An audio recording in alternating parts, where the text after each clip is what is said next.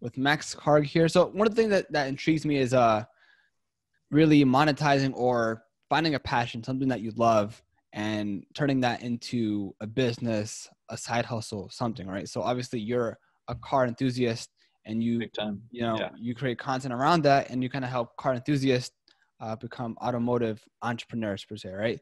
So Exactly. before we even talk about that, kind of give us your origin story of how you got into, like, how you found your passion for automotives.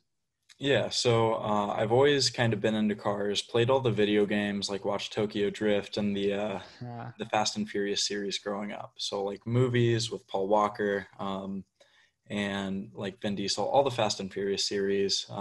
Car people will know all the games like Forza, Midnight Club, Need for Speed, all the different games like that. So I was pretty big into cars, but nobody in my family was necessarily in the auto industry. When I was in school, grew up pretty normal, from a really small town in the Midwest, and worked at Dairy Queen. So that was my first job, fast food, making like 7.25 or 7.35 an hour. And I would, of course, like always think about cars because that was what I was into. Sports and school and cars were kind of like the big things at that point in life. And so coworkers obviously chat. We're talking about like our personal lives, what's new, all this different stuff. So I was talking to one of my coworkers one day, about just like what she had planned for this weekend, what's new. And she was getting a new car. She had a late 90s Pontiac. It was like a Grand Prix or Grand Am. And then she was getting a VW Bug, like one of those little Beetles. And so she was like, yeah, I'm getting that this weekend. I'm super stoked on it. And I was like, what are you doing with your old car? And she was buying the new one private party. So she had to sell her old one in order to like have the full funds to buy this new one. So she had to sell it that week. And so I was like, well, how much do you want for it? And at this point I was 15. So in Indiana, which is where I'm from, you have to be 16 to have your license. And so I didn't even have my license. I had my permit. But I was like, oh, it would be cool if I could have my first car. Let me turn on Do Not Disturb. Sorry about that. No worries, no worries. Let me let me see if I like want this as my first car. And so I went home, ran it past my parents, and I was like, yo, I might have a really good deal on this car. Should I buy it? Is this like, maybe I could flip it and make a whole bunch of money? That would be great. And they were like, no.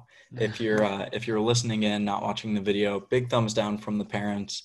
They were not really game for it. But ultimately they said, it's your money, it's your life, it's your decision. If you want to risk it, go for it. And so as the week progressed, I kept following up and I was like, did you sell the car? No. Did it sell? No. And then finally, she was getting the car either Saturday or Sunday, and it would have been Friday. And I was like, hey, do you need to sell the car? Because like, I'll give you $800 for it. I think she wanted somewhere in the mid-teens. And then she was like, I'll take $1,000. I was like, I'll give you 800. So I got my first car for $800. Detailed it, cleaned it up, and then sold it for 14. And so at that point, I had proof of concept that something would work with like the buying and selling of vehicles.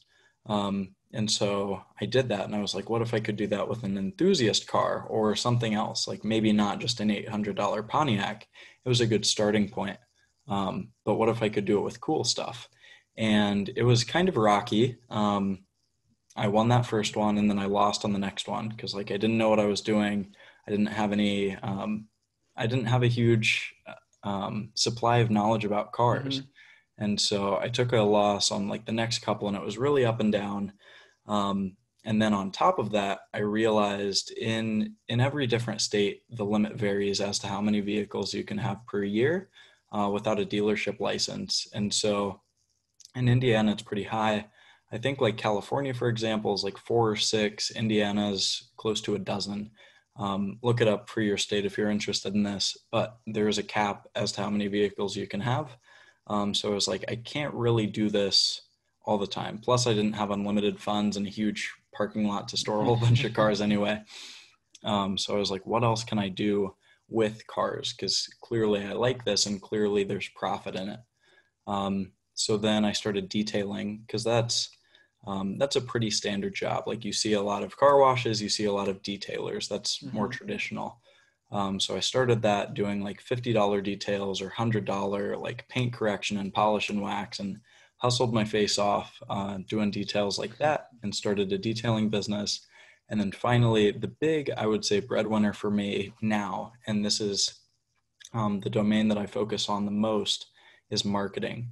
So think of a real estate agent, but Mm-hmm. instead of helping someone sell their house, you're helping them sell their car. So I'll come in and like take photos, detail a vehicle, write a really good description, and then help a private party seller sell their vehicle for top dollar. So instead of trading it in or selling it to CarMax, then they can come to me, and I can help them sell it private party for either a small flat fee or a commission. And then I get paid out that way, and it's a win-win-win. So I have all these different businesses, kind of a long rant, but that's the origin story of all of them: detailing, marketing, and then buying and selling still. So I still do that for vehicles that I like. I've had a whole bunch of stuff that's pretty cool. I don't know what you're into specifically, but um, seems like I've probably had it. No, it's dope though, because of course I hear a lot of content creators or entrepreneurs, they flip cars, but what you're doing is totally different, where you market cars, people that want to sell them, right? And of course, that is a hassle. You got to clean up the car and make sure the maintenance is there, and it Exactly. does take time, right? So, you said you sell it to another third party, so you're the middleman to the middleman that sells the car. No, not so much. So I'll go in, and let's say you want to sell your vehicle and you Mm-hmm. have, I don't know, a 2010 Honda Civic. I have no idea what you drive, but let's say you have a 2010 Honda Civic. So I'll go in, sometimes I'll detail it and clean it up, but I'll take really high quality photos. I'll write a detailed description of it, and then I'll promote it on all the different platforms like OfferUp, Craigslist, Facebook, Ah, Cars.com, etc. And awesome. then Okay, if yeah. there's any, I call it discovering hidden value. So if there's anything that you as the owner may not recognize as maybe valuable about the vehicle, then I'll come in with my kind of trained eye and then find that value. So maybe you bought the car new and you have all the maintenance records for it, but you wouldn't have maybe posted that in the ad. So I'll be like, one owner clean Carfax, really nice, or maybe it's the highest trim line, it's the EXL instead of the LX, or whatever it may be, like new tires, just the hidden value that may be overlooked by someone who's like more accustomed to their vehicle. So I'll find the value, write a really good ad, take really good photos, and then blast it off onto all the different platforms. And that gets the most possible eyes on the vehicle, and it showcases it in the best way possible. Mm-hmm. Um, and that helps it sell for top dollar, but they're ultimately the one who transacts. So you would be selling your Civic to the end buyer. I'm just creating the ad. And Yeah. then a lot of the times I'll come in and detail it when I'm there as well. And do you also, I feel, because I only flipped just two cars in my life. And I Okay. remember, like, I don't know much about cars, but when I was selling it on, it wasn't 5 miles, but I think it was Let Go or maybe Facebook Marketplace. I think it was Let Go. Anyways, the guy came in, had like Okay. almost no knowledge of cars. And he was asking me all these questions, like these technical car terms and questions. I was like, oh my God, I have no idea. He's scoping me out here.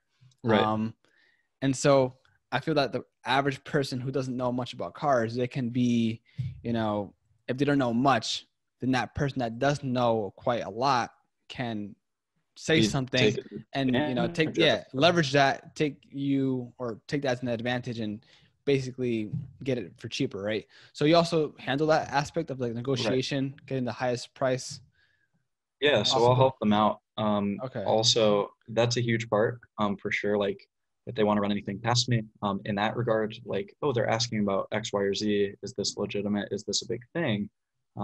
They can ask me as like a resource. And then on top of that, if there are any scams, if something seems fishy, and they're like, this person like wants to send me a check and have like a shipper come pick it up. That's a pretty telltale sign of a scam. Okay. So I can guide them with my expertise as well. Um, So Wait, let's break it down for a second. So you created a domain, and it's going to be a local business, obviously, right? So you can Yeah. actually go there, take the pictures, negotiate. So you made a domain, and how do you find people? Because, of course, you can leverage Google Ads or Don't even do SEO. that. I'm No, big okay. into Facebook ads. lean businesses. So a lot of people flaunt revenue numbers, and a lot of people run really bulky businesses, and Mm-hmm. that's, I guess, from where I've come from. That's just not my style. And I think it's better, especially as a beginner, to kind of bootstrap your way up. If you don't have a lot of money to start, then you don't need to learn Facebook ads and Google ads and SEO and all this stuff, and spend the money that correlates to that, like spending hundreds or thousands of dollars on all these different services and all this different stuff, ads specifically. Mm-hmm. So what I do is Google Sites is completely free. And that's what I had for my first website. I still use that now. I just have a custom domain, which I think it's 10 or 12 bucks a year for Google domains just to get a site, like www.maxsautomotivemarketing.com, for example. And then Mm-hmm. that is linked to the Google site. So that's 12 bucks. And then I buy business cards as well, and I'll have business cards. But those are really the only two expenses Mm-hmm. with the marketing business. And in terms of, I guess, for your listeners, the initial strategy would be cold outreach. So you would just go on Facebook, offer up Craigslist, etc., and find people who are selling their cars and ask them, "Do you want help with marketing?" Um, that way, you don't have to do all the crazy ad spend and learn that, and people find you. You're just initiating a conversation, saying, "Can I help you out?" And they say no, and you part ways. And if they say yes, then you serve them. And like my goal specifically, and everybody who I've taught to do this as well, the goal is to charge X amount and provide far above X in like returned value. So if Mm-hmm. I charge 200 bucks to market someone's car, I want to bring them at least $200 worth of value back. Let's say they would have sold it for 1,500. They sell it for 1,700 or 2,000 because I stepped in. Um, anyway, I run it super lean. So it's basically just cold outreach on these different sites, and that's where people are selling their cars anyway. Okay. So it's not like they're completely cold because you already know that they have the need. Yeah, makes sense. So when you run the ad, you're saying that, of course, on these platforms like Let Go, you could run a promotion, right? Is that what you Yeah. mean by ads? Okay. And You could do a like boosted post, sponsored yeah, post, or anything like that. But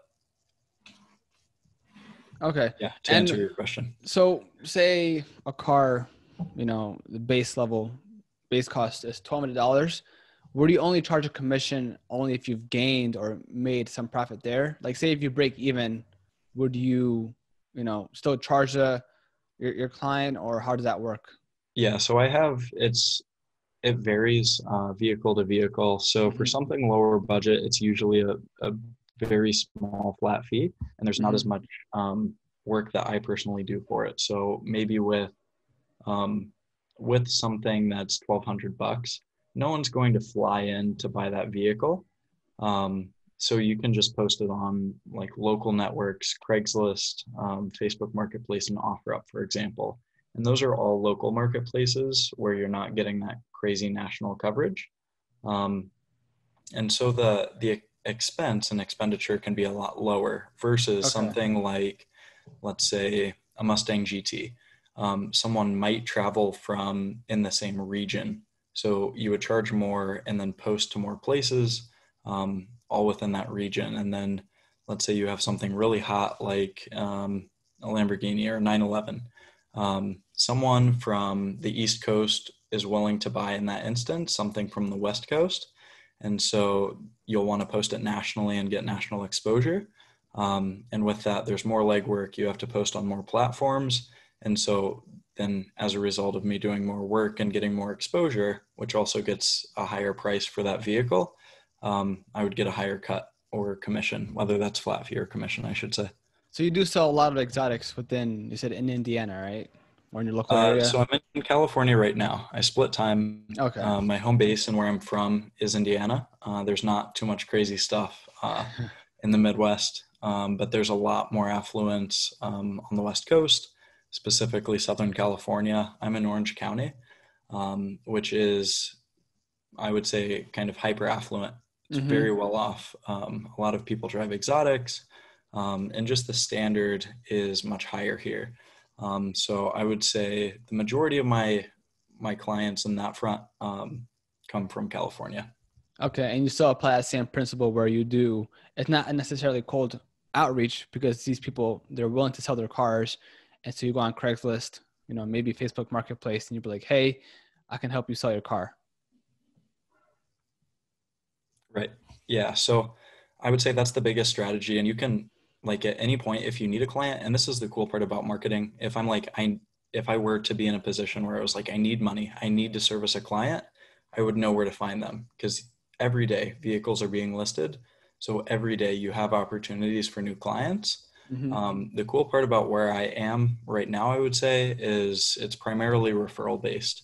Okay. So I service clients and provide powerfully enough to them to where they're going to want to tell their friends who then later on sell their car. And then it's referral based as opposed to cold outreach. So instead of being on the hamster wheel of like constantly doing cold outreach, Yeah, it's just they come to you. provide, yeah, So provide how powerfully. how many cars have you sold, or vehicles, does that matter? How many vehicles have you sold so far?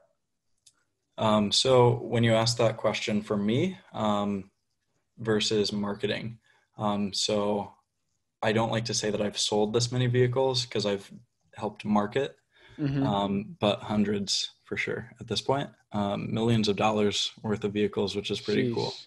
So And out of those hundreds, how many did you have to kind of be face to face with the person? Because I feel that in sales, there's a different skill set between really negotiating face to face with someone, and of course, online. yeah, so all of my clients are face to face. I've thought about doing virtual consults with like telling someone what to do and how to do it. Mm-hmm. But in regards to all of the clients that I have, they've been face to face. That way I can show up, um, like deliver the service there, and yeah, it's all face to Okay. face. Well, mostly face to face because you said like if there's an exotic car and someone's from the East Coast, then they can buy it. But of course, are they willing to call you, or do they call you for like more details, for example, about the car?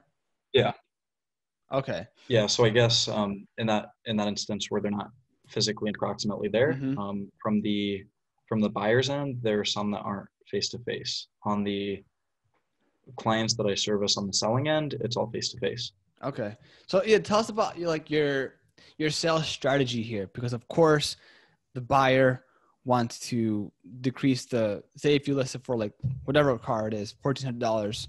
That buyer is not going to buy it for $1,400. He or she is going to want to have it for example, $1,200, and you want to maximize your profit. So you have to. There's a fine margin where you both want to meet, where you're both happy, right? Now, as a salesman doing this for hundreds of cars, do you have like a sales process, not a script per se, but something, some insights to help maybe other car sellers really get more revenue? Yeah, I would say so. And above a script, because a script it can be very powerful for sure, but to a specific circumstance Mm-hmm. versus understanding concepts or frameworks, those can be applied really anywhere. So that's what I definitely prefer. And I would say the biggest tip for this would be understanding the fears, pains, goals, aspirations, and circumstance of the buyer. So if I'm talking to, let's say, someone who has a $1,500 budget, um, who like they're working minimum wage, they need something reliable, and they're very dollar focused. They're like, I need all of the value I can get out of this vehicle. I'm willing to go to great lengths for it, and like I need to push this as far as possible. You're going to assess that circumstance and assess like their goal differently than, let's say, someone who's a lawyer who's making $300K a year, who has a $150,000 Porsche, who's like, I just need the car sold. I'm not optimizing for top dollar. I'm optimizing for maybe convenience or speed. Versus, yeah, someone that may have less money is willing to do more groundwork. They don't care about the ease or the convenience. They want like the most value per dollar, versus someone in a different circumstance may not be optimizing for that. And I would say that was when the game changed, because like for me, I'm very number centric personally. Like if the numbers make sense, go for it. If the numbers don't make sense, then don't go for it. Got it. Versus like, let's say a mom buying a minivan, she doesn't care as much about like a $100 or $200 discrepancy. She doesn't want to go and deal with buying a vehicle. She wants it to look good, to smell clean, to be safe, and have all the maintenance records. But if that means she's going to pay a little bit more for that vehicle, she probably will. So it all depends on who you're dealing with specifically, and just understanding their circumstance and their context, where they're coming from. And that can give you, I don't want to say a lot of leverage, but a lot of insight Okay. On how to sell. But do you have to know And this how to on the negotiate. spot, or do you do your due diligence? Say like someone contacts you via Facebook, I don't know. Do you kind of do some research on the back end to be like, okay, this person is a soccer mom. She needs this minivan, or the CRV, for example, to bring her Yeah. kids to a soccer game. And maybe I can get some more insights on what she needs, when she needs it. And from that, I can kind of use that information to, maximize my margins here. Yeah, definitely. So for example, Facebook Marketplace, you can see the profile of whoever's messaging you.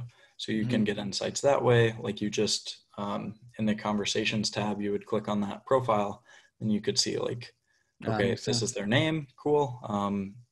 They have a profile picture. It's like her husband, 2 kids that look young, and it's like very soccer mom-esque, versus, I don't know, a bachelor male that's 25. Like even broad demographics help very much. And then in terms of like national sales, for example, a lot of people, especially when you're dealing with higher dollar vehicles, you want to make sure that someone's serious about it. And so more info is exchanged early on, especially when buying a vehicle out of state. So like you can look up someone's name, or if they're contacting you from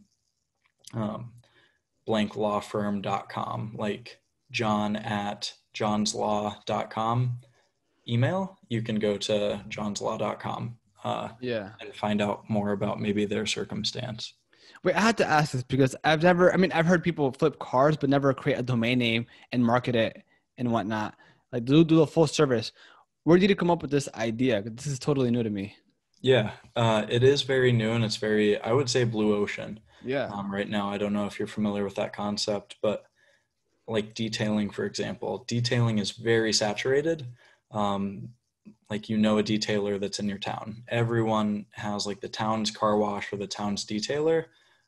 It's not like many people do auto marketing, which is crazy. But for me, like the origin of that specifically was getting into real estate. I was big into real estate. That's what I thought I wanted to do with my career. I was like, I'm going to be a real estate agent. I don't know if I want to do that. I want to be a real estate investor. I don't have cash to do that. Like, I can't do this. And then there's wholesaling. Like there's a whole bunch. If you want to dive down the real estate rabbit hole, feel free. If you have, you know what I mean. Anyway, I was watching a lot of real estate YouTube.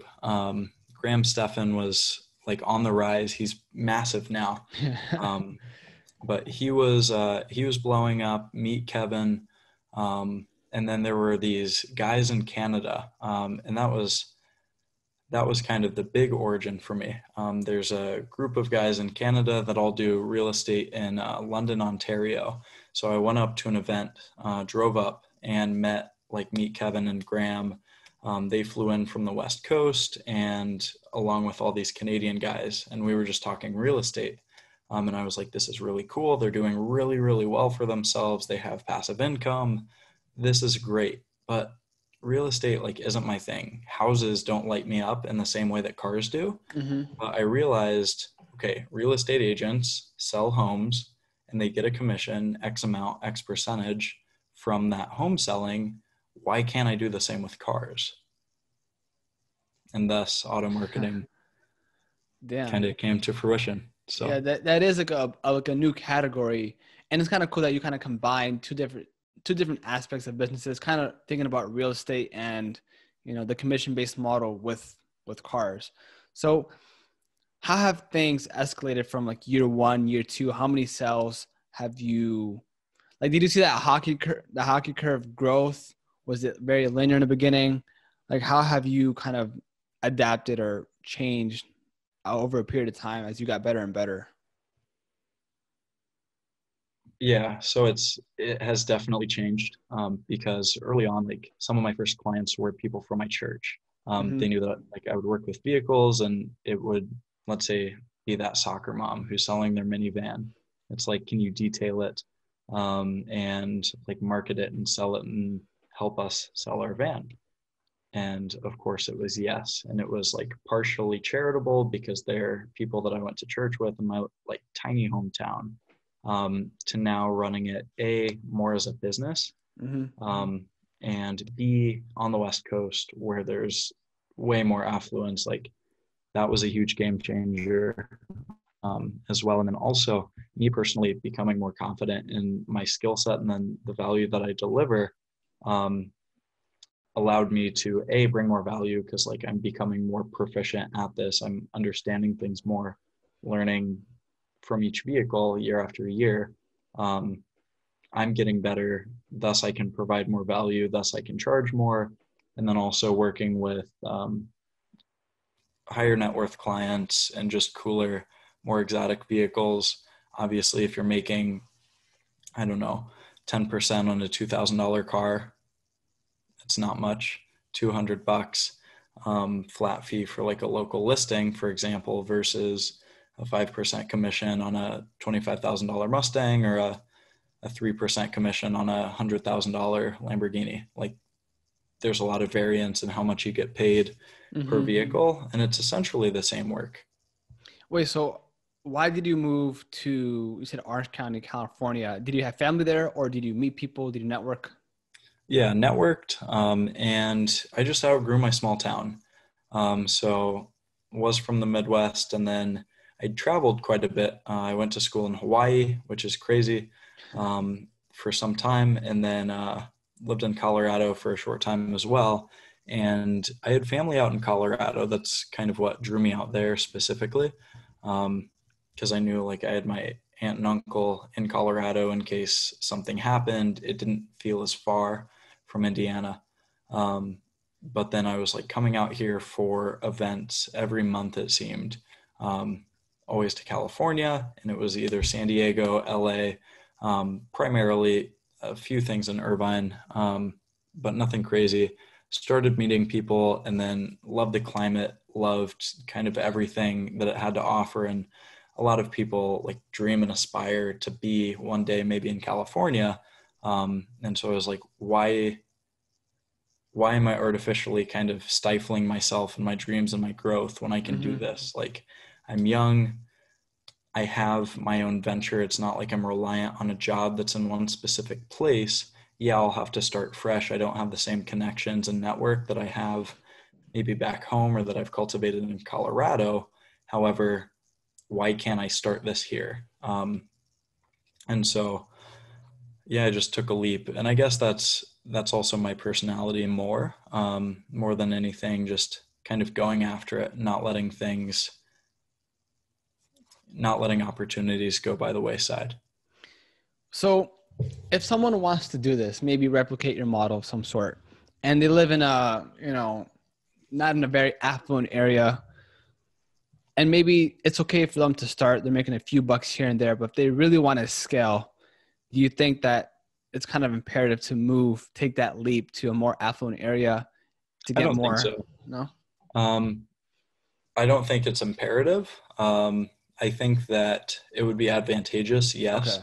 Okay. But I think the perspective that I come from is pretty good, pretty cool in this specific instance, because I do come from like a tiny town and there's really not much money. When I had my GTR, it was like the craziest, most mind-boggling thing in my hometown. Like the coolest thing might be a Mustang GT.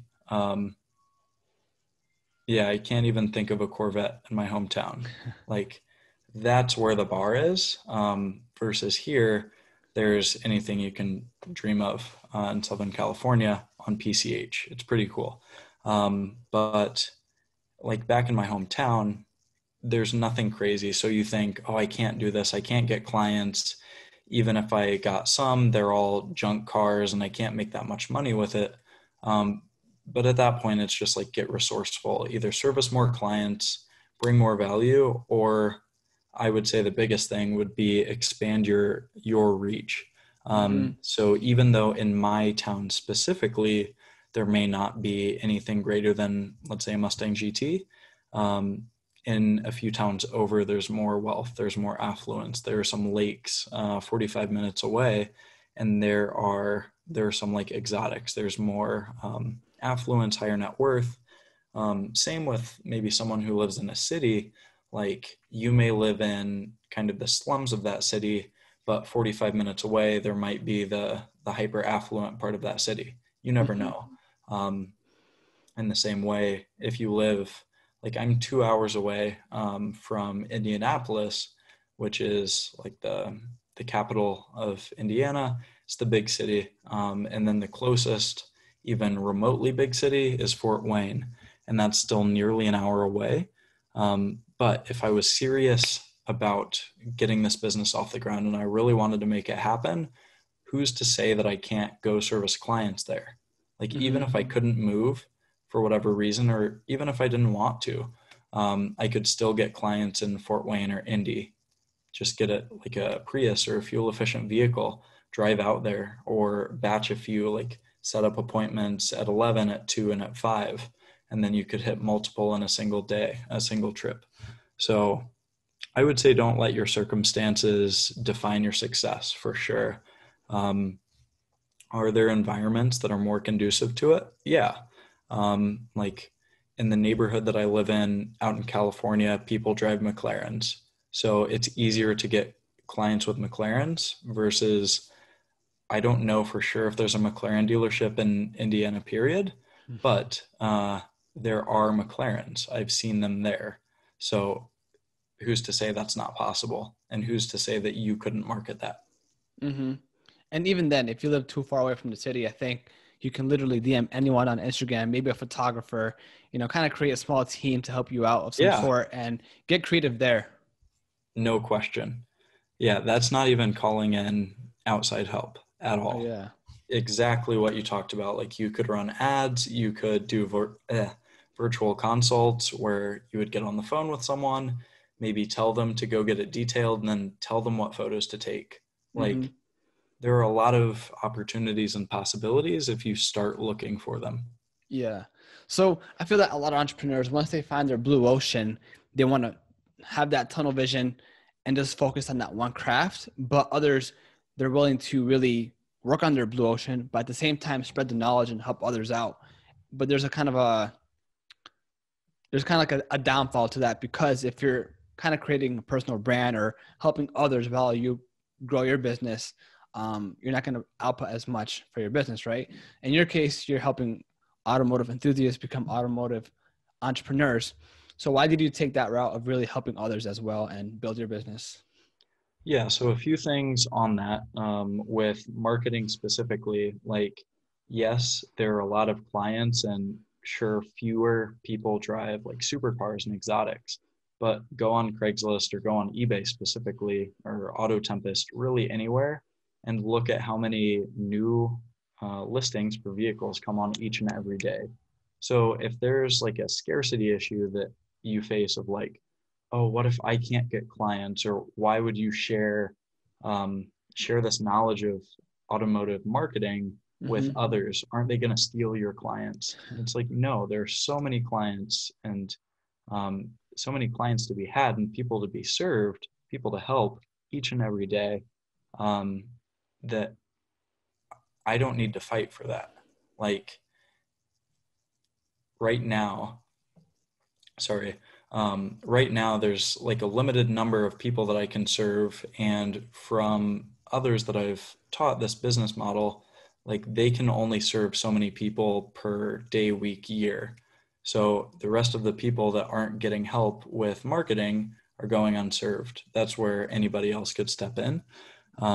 So that's number one. And then number two is like I've been there, and that's why I want to help out and give back. Because, like we talked about, I was working at Dairy Queen for 7.25 or 7.35 an hour, minimum wage. Like, I'd loved cars. I'd had huge dreams and aspirations of one day owning like maybe a $10,000 car. That was the pinnacle. Like, what if I could own a used Mustang GT, or specifically for me, it was an older Porsche. Like, what if I could drive and own a beat up old Porsche just to have that badge? Like, that would have been my dream.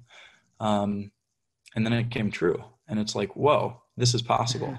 So being able to see myself in that former position and seeing where a lot of friends are as well. Like, obviously, being into cars, I go to car meets. I have a lot of auto enthusiast friends who don't know how to make money with this, whether it's they're losing a ton of money on the vehicles that they buy, or they have a whole bunch of detailing knowledge and supplies in their garage, yet they don't do anything with it. Like, they'll clean their car, but they don't know how to start a detailing business. Or they love taking photos of vehicles, but they don't know how to market other people's vehicles or start the business around it.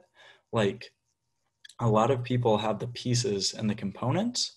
And so what I help auto enthusiast with is just adding the other pieces. And usually it's like the business structure and the format that people struggle with, because they have the spark that they love cars and they have a certain skill set, whether that's auto photography, or they know how to detail really well, or they know how to wrench on a car or something like that. They have a skill set, they have the passion, they just don't know how to kind of bring it all together. Yeah.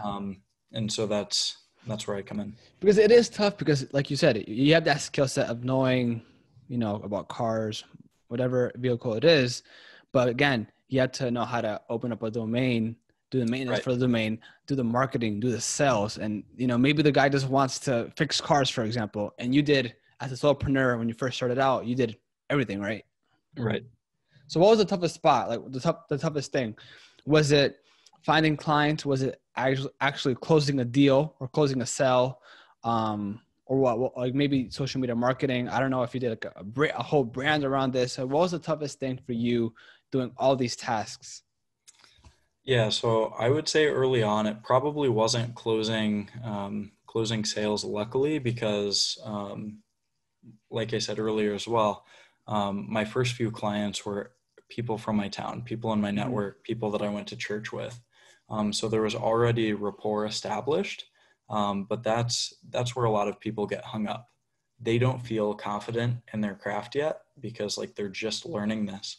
Um, so even though I'm teaching them everything of what to do, they don't feel like they can do it yet. So as a result, when they reach out to clients, they don't come through with like confidence, knowing that they can deliver value. Mm-hmm. So then sales, like they've never sold. So it's just all like rocky. They don't own their worth. And then that's translated in the sale of their service as well. And they don't know exactly what to say. So it's a little bit rocky. I would say that's probably the biggest thing that I've seen others that I've helped struggle with. Um, for me specifically, um, I would say it was making the jump from familiar to like next level vehicles. So specifically, it was an old Porsche Speedster. Speaking of Porsches more, I was like, I don't know if I can do this. Like, who I know that I'm good at marketing like minivans and Mustangs and kind of normal stuff, Mm-hmm. but like an authentic Porsche Speedster, something classic, something that's a It's a big jump. super high value vehicle. Could I do that? I don't know. So there was that internal battle, and same with like detailing. Yeah, you can detail a 20-year-old Honda Civic and you're like, oh, I'm good, I can do this. But let's say someone brings you a brand new car.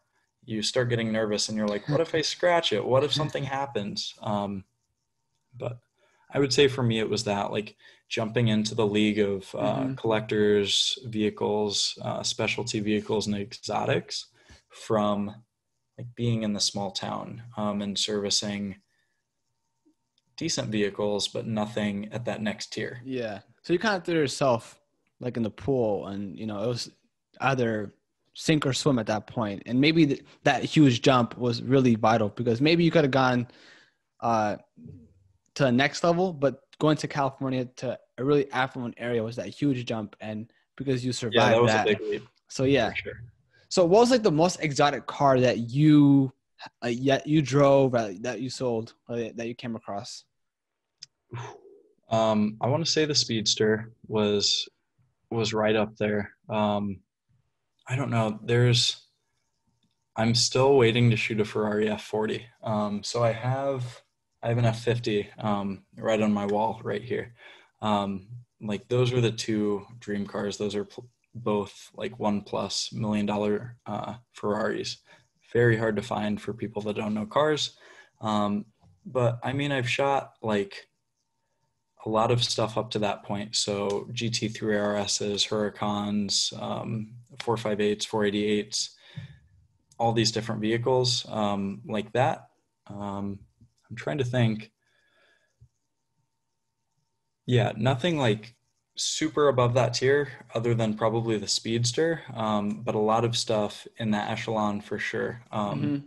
It's a blast. So 911 turbos, R8 V10s, manual stuff's always fun, especially when it's exotic. So So I listen to a lot of other entrepreneurs like Gary Vee, and it's like, look, you gotta, of course, once you start making money, you gotta reward yourself, right? But you could use that money to reinvest in your business or reinvest in other businesses. So if you want to go back into real estate and you have $100,000 in the bank, maybe you can make something of that, or you can buy and reward yourself a really cool exotic car, right? And in your case, do you kind of have an ambition or a vision to really get your first exotic car if you don't have one already, or really just reinvest into other businesses or your business right now? yeah, so I've I've had a fair share of cool cars, and I really like it because there's a positive feedback loop. So I'll make money with detailing or mainly marketing. Mm-hmm. That's pretty much pure profit. And then the bank account keeps going higher because, like I said earlier, I run a really lean business. Mm-hmm. So it's not like I have a whole bunch of expenses going out all the time. Yeah. So I can accumulate cash, wealth, profit from that business. And then, like we talked about with the first car, I realized like you can buy a vehicle and sell it for more, or you could buy a vehicle, drive it for some time, and sell it for what you bought it for without losing money. So, a lot of people's big expenses are housing and transportation. Mm-hmm. Transportation's the second biggest expense in most households. And so if you could bring that number to zero, which I've managed to do with like buying a vehicle strategically, because obviously I know how to market it well and do all these things. Like I have an eye for a good deal, and then I can sell it for top dollar for what it's worth. Um, I don't really lose money on vehicles that I Uh, drive. And so I can reward myself from money that I make in detailing and marketing mm-hmm. to buy really cool vehicles to then make more money on. Yeah, If that makes sense. that does. Yeah. Um, So you're not really losing money at work, at worst, like breaking even, maybe, right? yeah, so I had an AMG GT. That car had like $135,000 sticker. I got it 2 years old for 65K, and it sold for that. I've had two GTRs, which is pretty cool. A white one and a black one. The black one I bought for 45 and sold for 45. The white one I bought for 40 and sold for 45. So I made money doing that. And so it's like, yes, these are my dream cars. And these are my rewards. Like I love being able to drive these. Um, Yet it can still be at either no loss or at a profit. So yeah, I would say you need to reward yourself, but you can also do it strategically, um, in my opinion. No, yeah, that's definitely dope. Like if you can buy any luxury item that you want, but you have some knowledge in it, then you can treat it as an investment, you know? Say Big time. if you love watches, Exactly. That's what I was just about to say. yeah, Watches are huge with that. yeah.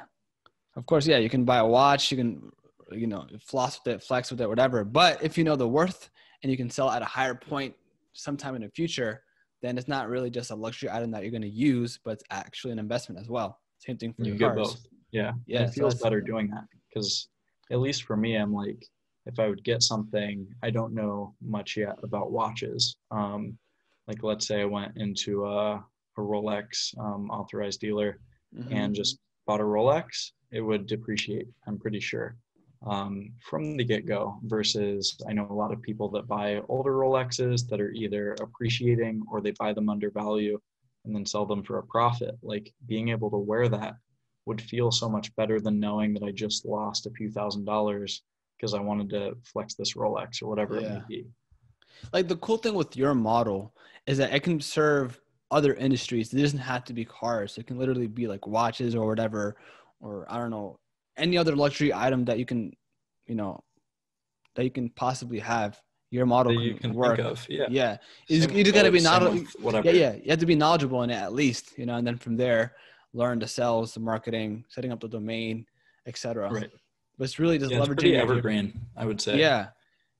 And like the cool thing about it is that yes, you may not like market like if you ask someone, you gotta do marketing, you gotta do sales, they may sound boring, but the fact that you're doing this around your passion makes you want to do That's even where it gets more, fun. Yeah. right?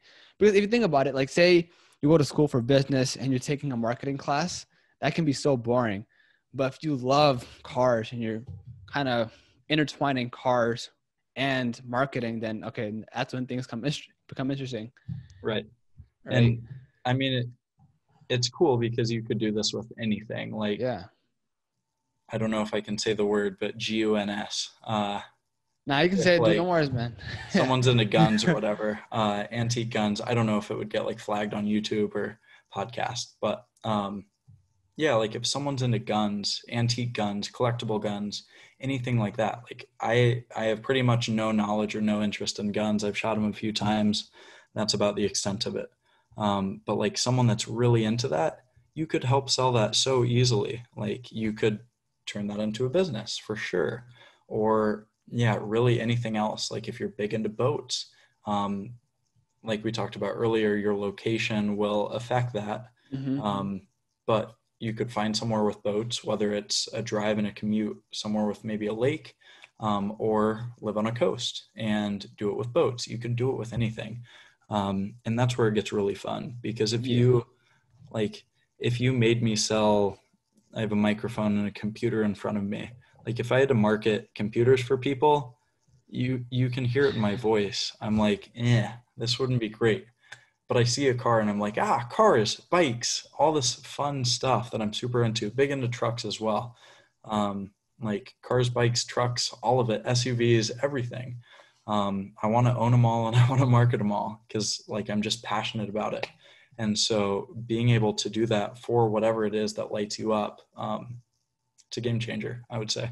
Yeah, I think the key point is like again, just have a knowledge base in something, leverage that to create a business and really go off on a tangent from that.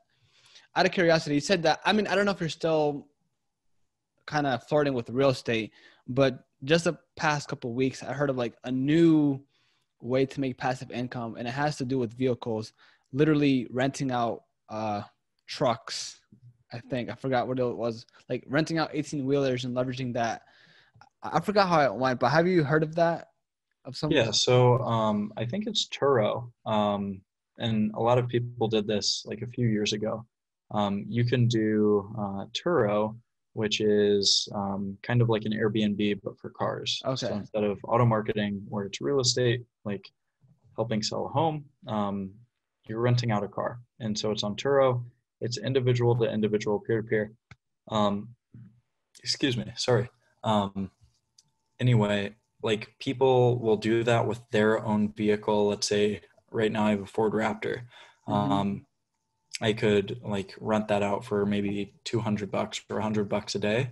And that could help with income, or that could help if I finance the truck, or whatever you're driving, you could rent that out. I think it's just Turo.com.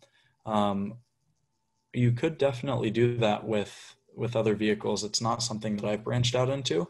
Mm-hmm. I have enough on my plate with the other stuff. But I'm sure that you could.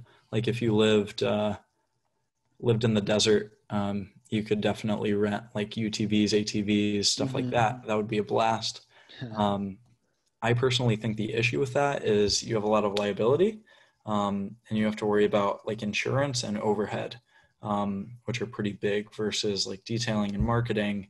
Um, they're really lean. I don't have to worry about crazy insurance. Like no one's going to break their neck from me marketing their vehicle.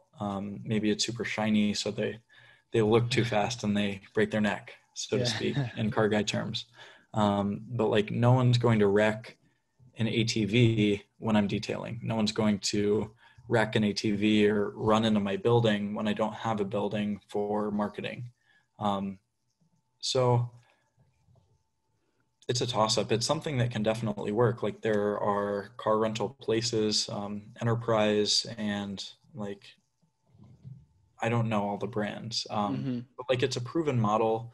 You could do that yourself. There are people that rent out four wheelers and all sorts of different toys, so to speak. You could do that yourself. And It could be done, no question. what's your ultimate ambition or vision, if you have one, for like for your business right now? For the marketing, Yeah. yeah. So the I guess next milestone is going to be crossing eight figures in vehicles marketed, and then an F40 specifically. I would love that. And then Like to for own one me, or to sell one? well, to market one first, And then that would be easier, and then to own one myself. And yeah, that would definitely be the case. I'd love to get like a 458 or 488. Um, that would be great. I would say like on my personal list, I haven't yet had a McLaren, a Ferrari, or a Lamborghini. Like I've had mm-hmm. the AMG, I've had kind of all the supercars up to that point, but I haven't yet crossed that threshold. And so in the short term, I would say own one of those like 100 to 200K supercars or exotics. And then later on, like there are some really cool old Porsches, F40, like that is the pinnacle and the peak for me. And then I would say like, yes, having money's cool, having money's great. But being of service and adding Mm-hmm. value and being helpful is a lot more fulfilling. Like I'm sure there are things that are more lucrative that I could be doing theoretically. And then especially in the short run, like you can sell and under deliver, but that doesn't feel good and it doesn't pay off in the long run. And so just providing a lot of value to marketing clients that I serve or students that I teach, that's what's fulfilling, because my financial needs are met. Like Mm-hmm. I don't have transportation cost. I know how to kind of hack that to where I'm driving for free. So my only big expense is like food and housing. Um, and I live pretty minimally and pretty frugally. So I don't need much to sustain my lifestyle. Yeah. So yeah, my financial needs are pretty well met. I don't worry about money really anymore. I'm very focused on it, and I want to say concerned about it. Like a lot of my endeavors are money making, but if I had to take years off of working, I could. If I had to make a big pivot or pay for a big bill, like I'm not worried about that, which is an amazing Mm-hmm. position to be in. And so money's great. It's cool, but fulfillment, I think Yeah, fulfillment's helping the others. big thing. Yeah. For sure. And so are you trying to build, of course you have your YouTube channel, IG, uh, you know, be like a personal brand, like a huge personal brand and an influencer in this space? Yeah. Yes and no. So yes, for the sake of helping a lot of people, if I could Mm-hmm. do that and it's required that I have a big brand for that, then yes. For the sake of a lot of followers or vanity metrics of like X amount of people follow you, um, not necessarily. Like I would rather go in a lot deeper. I would rather have, I would say, like 1,000 students Mm-hmm. than 100,000 people that watch me for entertainment. Yeah. Because while like vehicles that I market or details that I do may be satisfying, or I can like have fun and do reviews with different vehicles, and that's all cool and that's all entertaining, it's not transformational. And there are other people, I'll say it, there are more people that are a whole bunch more entertaining than I am, who have bigger channels and like that is their focus. There's this guy, Whistling Diesel, and he's like the biggest truck influencer online. He has millions of followers, absolutely massive behemoth channel, and it's entertainment. Like he destroys vehicles, trucks specifically, um, in like very aggressive ways, and he has a whole bunch of followers, gets a whole bunch of views, and it's very entertaining because like he'll blow up trucks. Or do crazy launches and burnouts and all sorts of stuff. If you're into that, check him out. I'm sure you've heard of him. Um, but to me, like that wouldn't fulfill me on the same level of someone didn't know how to run a business. Someone didn't know anything past like how to detail a car really well or how to take really good pictures of a vehicle. And then I can be there and show them how to drive for free or how to turn their skill set into a business and like lift them out of poverty or change their mindset to where they feel that they can do more when Mm-hmm. in fact they can. So I'd rather have a profound impact on a few than massive influence over many, so to speak. But it would be great also if I could have massive impact with many. Like that would be the dream. Oh, for sure. And it might be inevitable here that, you can get that massive following, even though you don't want it for the vanity metrics. But, as you provide more value over time, I think is going to become inevitable because this is a blue ocean. It's kind of a new business model that I've at least just heard about, and Yeah. maybe many others as well. So I think over time, you'll definitely get that as well. So, Max, I don't want to take too much of your time here. So if people want to find you, hit you up, I don't know if you have like a Facebook group or I think you said you had students. So if you have a course, where can they find that? Yeah. So automotivemoney.com. Or just connect with me. Like I don't want you to go directly from here to buy a program unless you're like, oh, this podcast changed my life. I want to learn from you so badly. Like, cool, great, but also get to know me. Like, Yeah. if you like me, if you want to follow me, if you want to understand more, just like follow the socials. I would say YouTube is the big push right now. Not on TikTok, not on Twitter. Don't do any of that. Like YouTube and then Instagram, because obviously I'm big into photography. Mm-hmm. So I would say those two at Max C Karg, Karg, and then on YouTube, just Max Karg or Automotive Money. I should pop up. And then automotivemoney.com if you want like the business blueprints specifically for how to drive for free, how to turn a profit on vehicles, how to start a marketing business, how to start a detailing business, or how to like ride bikes for free and flip bikes. Um, those are all there. So Dope. So I'll put that in the show notes. So if anyone clicks on that, they can check out the links sweet. and DM you on Instagram, go to your course or watch your YouTube videos for there. Yeah, definitely connect. Don't hesitate. Feel free to ask questions, follow along, like see what I'm into. Um, Start a conversation, ask questions if you have them. Dope. So Max, it was a pleasure, bro. For sure. It was great. I appreciate it, Thanks for man. having me on. Anytime, anytime.